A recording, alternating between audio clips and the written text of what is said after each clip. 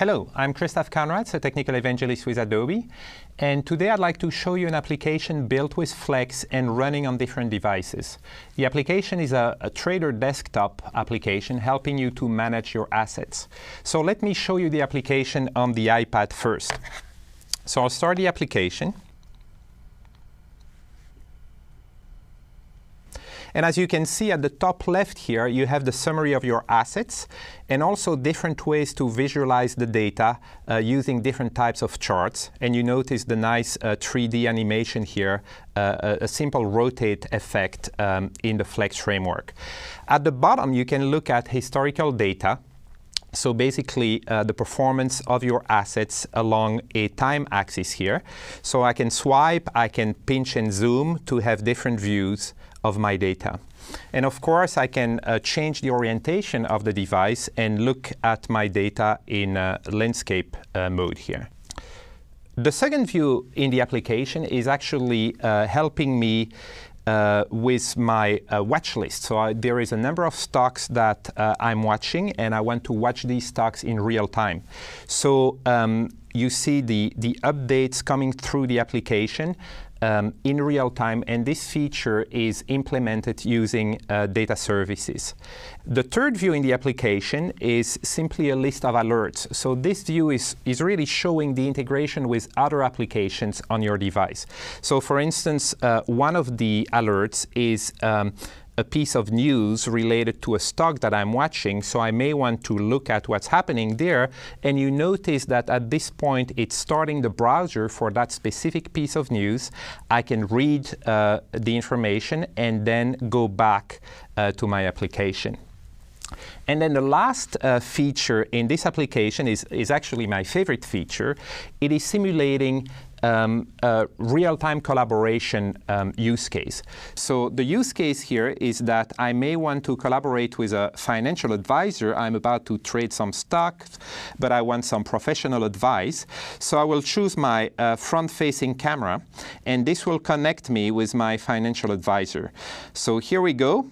This is going to be a video conference session with, of course, voice over IP as well, but also synchronization between the screens. So whatever I do on my side will be synchronized in the financial advisor application as well, to make sure that we always look at the same data, the same information. In fact, what I'd like to do now is to show you a simulation of that. So I will use a different device. So in this case, I will use an iPod Touch.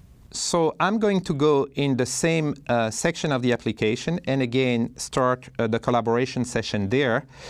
So it's connecting again, and here we go. So you see that the two cameras are active now.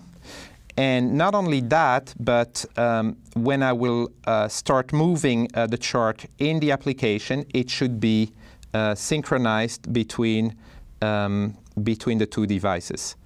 But of course, when you develop an application with Flex for mobile devices, you can also run it on Android devices. So in this case, I'm going to use my HTC Inspire phone.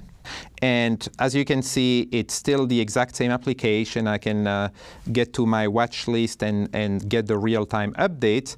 But I can also participate in that collaboration session. So I will connect as well here. This is, as you can see, this is over 3G. I'm not even connected to a Wi-Fi network here.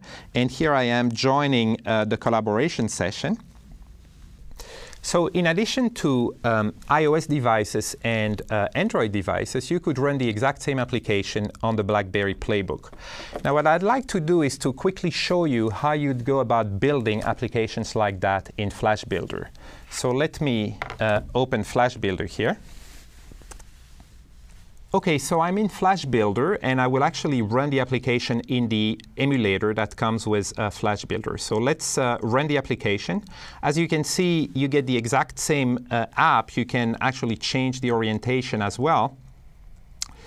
And you notice that in this case, I'm simulating an iPad. So it's a pretty large screen. I can show the two charts on the same screen. I can show the chart switcher here. And it's basically exactly what I showed you on the iPad.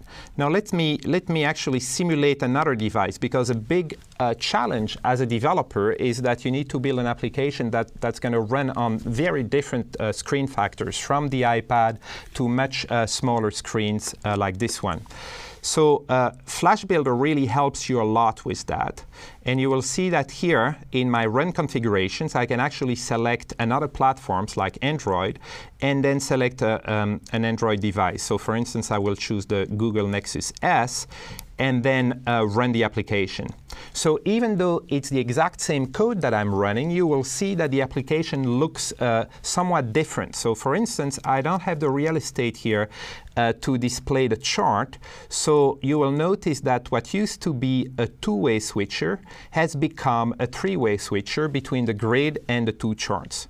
Now if I go landscape, you notice that I don't have enough room here to display both the grid and the historical data at the bottom. So what happened is that I have a tab metaphor here to switch between the grid and the historical data. And what's really interesting is that, as you noticed, I didn't change my code to make that happen. I just simulate another device, and that happens automatically. So Flex provides a lot of help, if you want, to make sure that you can run the same application on different screen factors and different densities. So this is just one example of building an application and running it on multiple devices. You can learn a lot more about that by visiting the Adobe Developer Connection.